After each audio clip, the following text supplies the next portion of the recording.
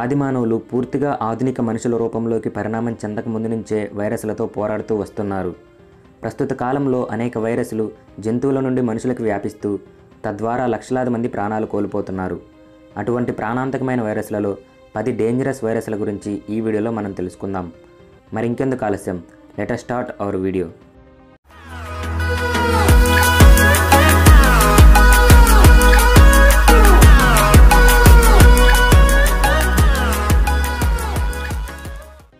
Number 1, Ebola virus. ఈ వైరస్ని మొట్టమొదటగా 1976లో ఆఫ్రికాలోని సూడాన్ మరియు కాంగో దేశాలలో గుర్తించారు. ఎబోలా వైరస్లో 2 రకాల జాతులు ఉన్నాయి. అందులో ఎబోలా రెస్టాన్ అనే జాతి గల వైరస్ వల్ల మనుషులకి ఎటువంటి హాని జరగదు. కానీ ఎబోలా వైరస్లోని బుండిబుగ్యో అనే జాతి చాలా ప్రమాదకరమైనది. ఈ వైరస్ సోకిన వారిలో 50% మంది చనిపోయారు. కానీ సూడాన్లో సంభవించినప్పుడు మాత్రం ఈ వైరస్ సోకిన వారిలో 70% మంది చనిపోయారు. 2014లో ఆఫ్రికాలోని పశ్చిమ దేశాలలో ఈ వైరస్ ఎప్పుడూ వ్యాపించినంతగా వ్యాపించి ఎంతోమంది ప్రాణాలను బలి తీసుకుంది. మొత్తం 28,600 మందికి ఎబోలా వైరస్ సోకగా అందులో 11,300 మంది చనిపోయారు. ఈ వైరస్ సోకిన వారికి జ్వరం, ఒళ్ళు నొప్పులు రావడం, బ్లడ్ టిష్యూస్ నుండి బయటికి రావడం, దానివల్ల ఆర్గాన్స్ చెడిపోయి చివరికి చనిపోవడం జరుగుతుంది. ఎబోలా వైరస్ బ్లడ్ ద్వారా, బాడీ ఫ్లూయిడ్స్ ద్వారా, ఇన్ఫెక్ట్ అయిన టిష్యూస్ ద్వారా ఒకరి నుండి మరొకరికి వ్యాపిస్తుంది. Number 2, Marburg virus. ఈ వైరస్ని మొదటగా 1967లో జర్మనీలో గుర్తించారు. 1967లో జర్మనీలోని ఒక రీసెర్చ్ ల్యాబ్లో టెస్టింగ్ కోసమని ఉగాండా నుంచి కొన్ని కోతులని ఇంపోర్ట్ చేశారు. ఆ ఉగాండా కోతుల నుండి రీసెర్చ్ ల్యాబ్లో పనిచేసే వర్కర్స్కి మొదటగా ఈ వైరస్ సోకింది. 1967లో జర్మనీలో సంభవించినప్పుడు ఈ వైరస్ సోకిన వారిలో 25% మంది చనిపోయారు. కానీ 1998లో ఆఫ్రికాలోని కాంగో దేశంలో వ్యాపించినప్పుడు, అలాగే 2005లో అంగోలా దేశంలో వ్యాపించినప్పుడు మాత్రం వైరస్ సోకిన వారిలో 88% మంది చనిపోయారు. ఈ మార్బర్గ్ వైరస్ కూడా ఎబోలా వైరస్ ఫ్యామిలీకి సంబంధించిందే అని సైంటిస్టులు గుర్తించారు. ఈ వైరస్ కూడా ఎబోలా వైరస్ లాగానే అంటువ్యాధి. మార్బర్గ్ వైరస్ సోకిన వారికి కూడా జ్వరం రావడం, బ్లడ్ టిష్యూస్ నుండి బయటికి రావడం, దానివల్ల ఆర్గాన్స్ చెడిపోయి చివరికి చనిపోవడం జరుగుతుంది. Number 3, HIV, human immunodeficiency virus. ప్రస్తుతం మన ప్రపంచంలో అత్యంత ప్రమాదకరమైన వైరస్ ఏదైనా ఉంది అంటే అది హెచ్ఐవినే. ఈ వైరస్ని మొట్టమొదట 1980లో గుర్తించారు. అప్పటి నుండి ఇప్పటి వరకు దాదాపుగా 3,20,00,000 మంది ఈ హెచ్ఐవి వల్ల చనిపోయారు. ఎక్కువ మందిని బలి తీసుకున్న డేంజరస్ వైరస్గా ఈ హెచ్ఐవిని బిగ్గెస్ట్ కిల్లర్ అని పిలుస్తారు. హెచ్ఐవికి వ్యాక్సిన్ లేదు, కానీ హెచ్ఐవి సోకిన వారికి పవర్ఫుల్ యాంటీవైరల్ డ్రగ్స్ని ఉపయోగించి వాళ్ళ జీవితకాలాన్ని కొంతవరకు పెంచవచ్చు. 95% హెచ్ఐవి పాజిటివ్ కేసులు కేవలం అభివృద్ధి చెందని దేశాలలోనే నమోదవుతున్నాయి. ఆ దేశాలలో హెచ్ఐవి పట్ల సరైన అవగాహన లేకపోవడం, తగిన జాగ్రత్తలు తీసుకోకపోవడమే దీనికి కారణం. ఆఫ్రికాలోని ప్రతి 25 మంది పెద్దవాళ్లలో ఒకరికి హెచ్ఐవి పాజిటివ్గా నమోదవుతుంది. మొత్తం ప్రపంచంలోని హెచ్ఐవి కేసులలో 67% కేవలం ఆఫ్రికాలోనే నమోదవుతున్నాయి. ప్రస్తుతం ఈ హెచ్ఐవినే మనుషులకి అత్యంత ప్రాణాంతకమైన అంటువ్యాధి. నంబర్ 4, స్మాల్ పాక్స్, తెలుగులో మశూచి వ్యాధి. ఈ స్మాల్ పాక్స్ వ్యారియోలా అనే డేంజరస్ వైరస్ వల్ల కలిగే అంటువ్యాధి. 1980వ సంవత్సరంలో స్మాల్ పాక్స్ అనే వ్యాధి ఈ ప్రపంచంలోనే లేకుండా పూర్తిగా నిర్మూలించబడింది. కానీ అంతకుముందు కొన్ని వేల సంవత్సరాల పాటు స్మాల్ పాక్స్ వ్యాధితో పోరాడుతూ వచ్చారు. ఈ వ్యాధి సోకిన ప్రతి 3 ఒకరు చనిపోయేవారు. వ్యాధి నుండి కోలుకున్న ఆ ఇద్దరికి కూడా శరీరం మీద శాశ్వతంగా మచ్చలు ఉండిపోయి జీవితాంతం బ్లైండ్గా మిగిలిపోయేవారు. స్మాల్ పాక్స్ వల్ల కేవలం 20వ శతాబ్దంలోనే 30 కోట్ల మంది చనిపోయారు. ఈ వైరస్ని నిర్మూలించేంత వరకు భూమి మీద ఉన్న అతిపెద్ద భారమైన వైరస్గా ఈ స్మాల్ పాక్స్ కొనసాగింది. అంత భయంకరమైన వ్యాధి కాబట్టే దీన్ని ఎలాగైనా ప్రపంచం నుండి పూర్తిగా నిర్మూలించాలి అనే తపనతోనే దాన్ని సాధించగలిగారు. Number 5, hanta virus. ఈ వైరస్ని 1993లో అమెరికాలో గుర్తించారు. హంటా వైరస్ సోకిన వారు శ్వాస అందకపోవడం వల్ల చనిపోతారు. మొదటగా ఈ వైరస్ వచ్చి చనిపోయిన వాళ్ళ ఇంట్లో రీసెర్చ్ చేయగా ఎలుకల నుండి ఈ వైరస్ వ్యాపిస్తుంది అని తెలిసింది. ఈ వైరస్ ఒక వ్యక్తి నుండి మరొకరికి వ్యాపించదు. కేవలం ఈ వైరస్ సోకిన ఎలుకల యొక్క ఎక్స్క్రీషన్కి ఎక్స్పోజ్ అయిన వారికి మాత్రమే ఈ వైరస్ సోకుతుంది. అమెరికాలో ఈ వ్యాధి సంభవించినప్పుడు 600 మందికి సోకగా అందులో 36% మంది అంటే 216 మంది చనిపోయారు. 2010లో వచ్చిన ఒక ఆర్టికల్ ప్రకారం ఈ హంటా వైరస్ మొట్టమొదట 1950లో కొరియా యుద్ధ సమయంలో సంభవించింది.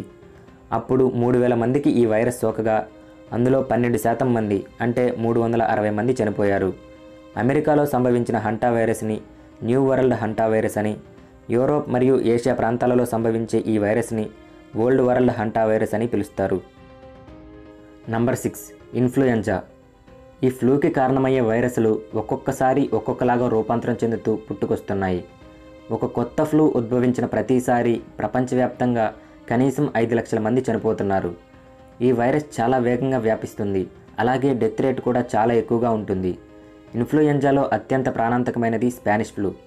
ఈ స్పానిష్ ఫ్లూ 1918లో వ్యాపించి దాదాపుగా ప్రపంచ జనాభాలోని 40% మందికి సోకింది. దీనివల్ల 5 కోట్ల మందికి పైగా చనిపోయారు.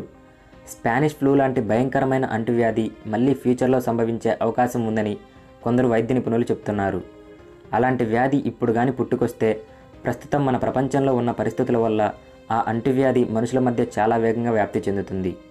అప్పుడు ఈ ప్రపంచ పరిస్థితి ఎలా ఉంటుందో కూడా ఊహించలేనంత భయంకరంగా మారుతుంది అని వైద్య నిపుణులు చెప్తున్నారు. Number 7 dengue. ఈ డెంగ్యూ వైరస్ని మొట్టమొదట 1950లో ఫిలిప్పైన్స్ మరియు థాయిలాండ్ దేశాలలో గుర్తించారు. ఆ తర్వాత ఈ వైరస్ ప్రపంచంలోని చాలా ప్రాంతాలకు వ్యాపించింది. ప్రస్తుతం మన ప్రపంచ జనాభాలోని 40% మంది జనాభా నివసించే ప్రాంతాలలో ఈ డెంగ్యూ వైరస్ వ్యాపించి ఉంది. ఈ వైరస్ దోమల ద్వారా వ్యాప్తి చెందుతుంది. వేడి ఎక్కువగా ఉన్న ప్రాంతాలలో ఈ వైరస్ ఎక్కువగా వ్యాపిస్తుంది. సంవత్సరానికి 5 నుండి 10 కోట్ల మంది వరకు ఈ డెంగ్యూ వ్యాధి బారిన పడుతున్నారు. మిగతా వైరస్ల లాగానే డెంగ్యూ వైరస్ కూడా ప్రమాదకరం అయినప్పటికీ ఈ వైరస్ సోకిన వారిలో 2.5% మంది మాత్రమే చనిపోతున్నారు. కొంతమందికి ఈ వైరస్ ఎబోలా వైరస్ లాగా ప్రాణాంతకంగా మారుతుంది. అటువంటి కేసులలో మాత్రం డెత్ రేట్ 20%గా ఉంటుంది. రీసెంట్గా 2019లో 9 నుండి 16 సంవత్సరాల లోపు వయసు ఉన్న పిల్లలకి డెంగ్యూ వ్యాధి రాకుండా అమెరికాలో ఒక వ్యాక్సిన్ని కనిపెట్టారు. నంబర్ 8 రోటా వైరస్. 1973లో మెల్బోర్న్లోని రోయా చిల్డ్రన్స్ హాస్పిటల్లో ఈ వైరస్ని గుర్తించారు. ఈ వైరస్ వల్ల చిన్నపిల్లలకి తీవ్రమైన విరోచనాల కారణంగా బాగా డీహైడ్రేట్ అయ్యి చనిపోతున్నారు. ఈ వైరస్ సోకిన చిన్నపిల్లల యొక్క మల విసర్జనకి ఎక్స్పోజ్ అవ్వడం ద్వారా ఇతర చిన్నపిల్లలకి ఈ వ్యాధి సోకుతుంది. రోటా వైరస్ వల్ల కేవలం 2008లోనే 5 సంవత్సరాల లోపు వయసు ఉన్న చిన్నపిల్లలు దాదాపుగా 4,53,000 మంది చనిపోయారు. వరల్డ్ హెల్త్ ఆర్గనైజేషన్ ప్రకారం ప్రతి సంవత్సరం 2,15,000 మంది చిన్నపిల్లలు ఈ వైరస్ వల్ల చనిపోతున్నారు. దీన్ని బట్టి ఈ వైరస్ చిన్నపిల్లలకి ఎంత ప్రాణాంతకమైనదో మనం అర్థం చేసుకోవచ్చు. రోటా వైరస్ నుండి చిన్నపిల్లల్ని కాపాడుకోవడానికి ప్రస్తుతం మన దగ్గర 2 వ్యాక్సిన్స్ అందుబాటులో ఉన్నాయి. వ్యాక్సిన్ కనిపెట్టిన తర్వాత ఈ వైరస్ వల్ల చనిపోయే వారి సంఖ్య తగ్గింది. కానీ అభివృద్ధి చెందని దేశాలలో వ్యాక్సిన్ సరిగా అందుబాటులో లేకపోవడం వల్ల ఈ వైరస్ వల్ల చాలామంది చిన్నపిల్లలు ఇంకా చనిపోతూనే ఉన్నారు. Number 9 sirs severe acute respiratory syndrome. ఈ వైరస్ని మొదట 2002లో చైనాలోని గాంగ్డాంగ్ అనే ప్రాంతంలో నివసించే వారిలో గుర్తించారు. సార్స్ వైరస్ ముందు గబ్బిలాల నుండి సివెట్స్ అనే రాత్రిపూట సంచరించే జంతువులలోకి చేరి ఆ తర్వాత వాటి నుండి మనుషులకి సోకింది. ఈ వైరస్ చైనా నుండి మరో 26 దేశాలకు వ్యాపించింది.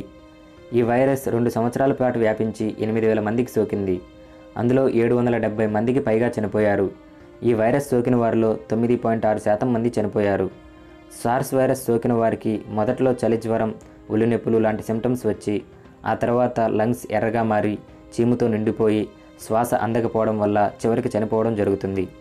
ఈ వైరస్ని టెంపరీగా నిర్మూలించగలిగారు, కానీ vaccine కనిపెట్టలేదు. Number 10 corona virus COVID-19.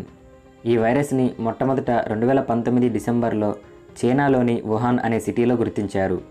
Corona virus మొదట గబ్బిలాల నుండి ప్యాంగోలిన్స్ అనే జంతువులలోకి చేరి వాటి నుండి మనుషులకి వ్యాపించింది. ఈ వైరస్ని గుర్తించేలోపే చైనా నుండి ఇతర దేశాలకు వ్యాపించింది. 2002లో సంభవించిన సార్స్ వైరసే రూపాంతరం చెంది మళ్ళీ కరోనా వైరస్గా మారి వ్యాపిస్తుంది. ప్రస్తుతం ఈ కరోనా వైరస్ ప్రపంచవ్యాప్తంగా విపరీతంగా వ్యాపిస్తూ కొన్ని లక్షల మందికి సోకుతూ వేల మంది చనిపోతున్నారు. ప్రస్తుతం ఈ కరోనా వైరస్ ప్రపంచంలోని అన్ని దేశాలకు వ్యాపించింది. ఈ వైరస్ కారణంగా చాలా దేశాలు లాక్డౌన్ని విధించాయి. కానీ చైనాలో మాత్రం ఈ వైరస్ తగ్గుముఖం పట్టింది. దీంతో చాలామంది కరోనా వైరస్ చైనా తయారు చేసిన బయో వెపన్ అని భావిస్తున్నారు. కానీ దీనికి సరైన ఆధారాలు లేవు. ఈ వైరస్ని ప్రపంచం నుండి పూర్తిగా నిర్మూలించిన తర్వాత ఈ వైరస్ అసలు ఎలా వచ్చింది అనే దాని మీద పూర్తిగా దృష్టి పెట్టి ఎంక్వైరీ చేసి తెలుసుకోవడం జరుగుతుంది. ప్రస్తుతం ప్రపంచంలోని అన్ని దేశాలు కరోనా వైరస్ని పూర్తిగా నిర్మూలించడానికి వ్యాక్సిన్ కనిపెట్టే పనిలో ఉన్నాయి. ప్రస్తుతం కరోనా వైరస్ సోకిన వారిలో 2.3% మంది చనిపోతున్నారు. వీలైనంత త్వరగా కరోనా వైరస్కి వ్యాక్సిన్ కనిపెట్టి ఈ వైరస్ని ప్రపంచం నుండి పూర్తిగా నిర్మూలించాలి అని కోరుకుందాం. నా ఎక్స్ప్లెనేషన్ నచ్చితే ఈ వీడియోని లైక్ చేసి షేర్ చేయండి. ఇంకా ఇటువంటి విషయాలు తెలుసుకోవడానికి ఈ ఛానల్ని సబ్స్క్రైబ్ చేసి పక్కనే ఉన్న బెల్ ఐకాన్ని క్లిక్ చేయండి. See you in the next video. Thank you for watching.